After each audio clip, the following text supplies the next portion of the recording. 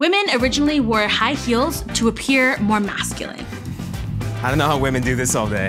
Boy, have things changed. It's time to sprinkle a little substance into our beauty routines by learning the roots of your favorite trends, who history's earliest trendsetters were, and how to rock the looks they inspired. Heat mask! Before it's over, you'll be asking, can I borrow that?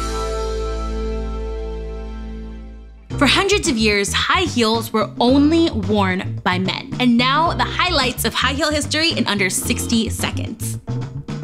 High heel shoes made their first appearance on Persian soldiers in the 1500s. They needed to keep their feet locked in their stirrups while riding into battle. But the real king of heels was Louis XIV of France. The 5'4" fashionista sported a chunky heel to give himself a little boost. His heels were always red, a symbol of decadence and power. He even made it illegal for people outside of his court to wear them. Early heels ranged in style. While some were pretty dope, many would definitely be considered a fashion faux pas today. What are those?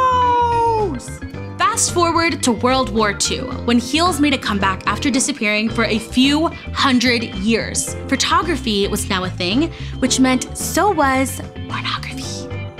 The earliest pinup girls were put in tall, skinny heels, which accentuated their butt and arched out their back. The erotic photos were slapped on postcards that kept World War II soldiers company. Heels, for the first time, became a universal sex symbol.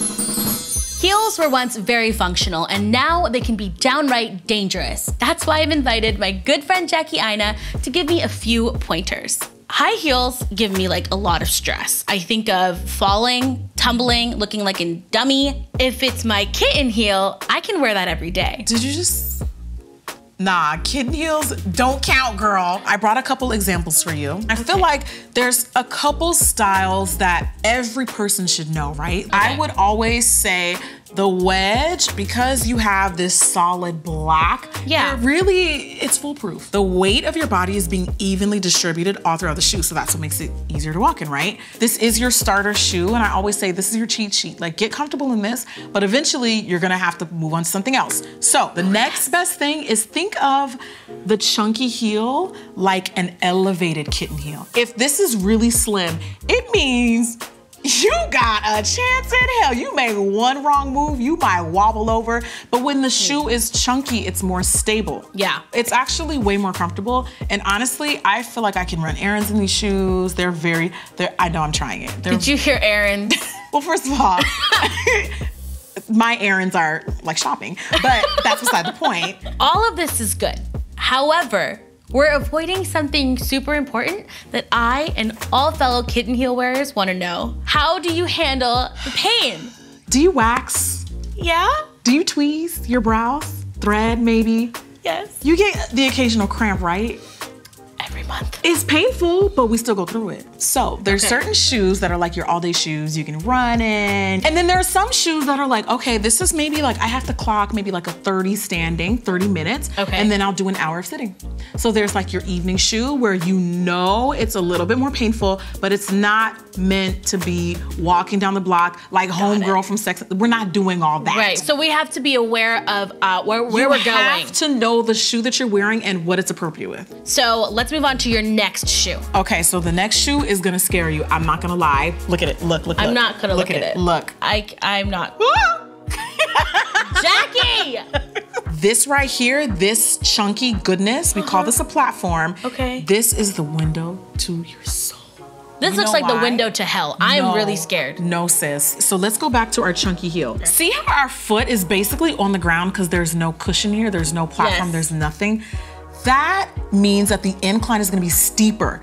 The platform levels out your foot so that I'm like this. Yes, exactly. So your foot is a little bit more parallel to the ground. It's like wearing a running shoe with height. Now it makes sense. The way you described that, that's a game changer. I know. The more steep your foot is, the more discomfort. Yeah, the more discomfort, basically. We're going to now talk about my good friend, the stiletto. So stilettos are really difficult. We talked about them a little bit earlier, but it's all about like how the weight's being distributed. They're basically sucking your foot in and it's really tight and it's kind of like, it's straining your foot, right? Yes. But with this, there's a lot less pressure because it's letting some of that foot hang out a little bit. Some of the foot flab can just come out. The flab. Really? It actually really helps make the shoe a lot more wearable, a lot more comfortable.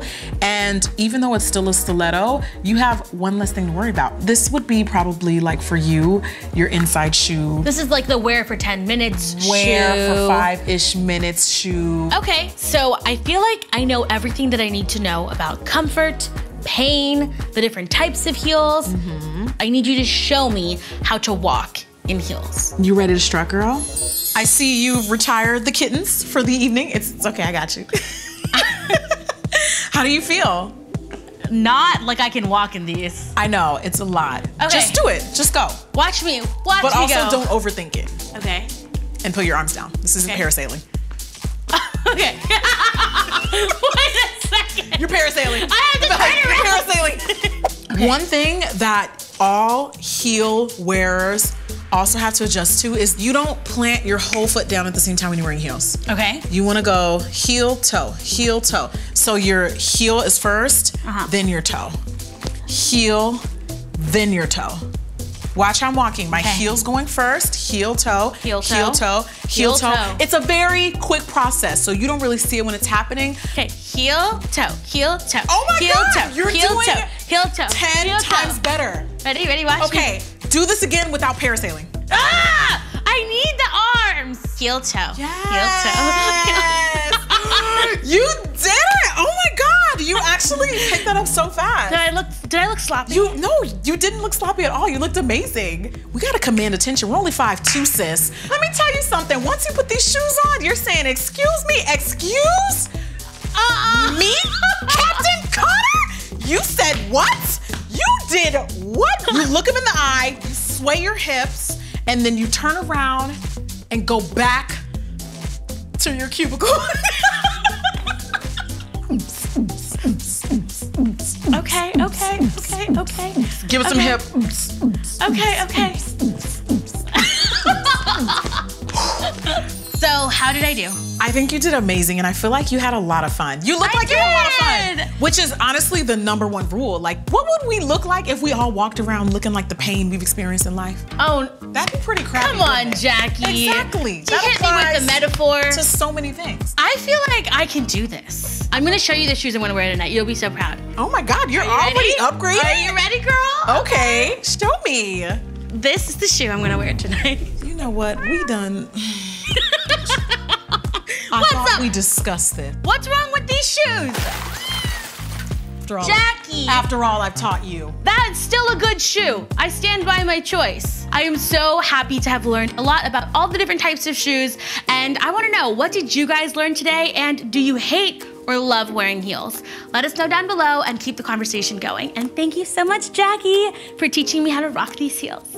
Of course.